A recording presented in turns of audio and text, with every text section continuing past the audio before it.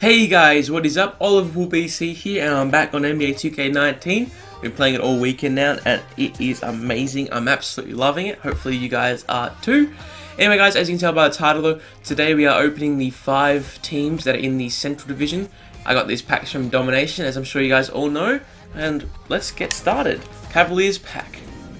Obviously we can't get LeBron from this anymore, but hopefully we can get Kevin Love. Or George Hill, that's good too. So the best pack is the Bucks pack, since there's a chance to get Amethyst from that in Giannis. So we'll save that for last, but we'll open the Bulls next, since I think that has the least stars in it. Doesn't have any, don't even have a Sapphire, unlike the other two teams. We get a Bobby Portis there. Not a big Bobby Portis fan at all, really. But it fills out the collection, which is good.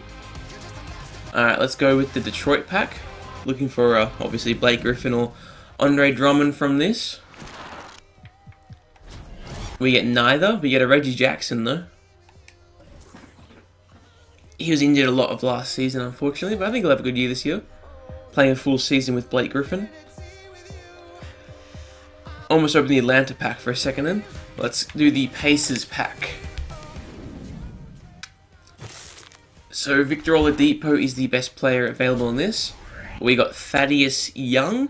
So far, including my Atlantic Division and this pack opening, these Domination packs have not been great. But let's change it all here with a Giannis pool, please. Come on, 2K. I'll flip this first. Oh.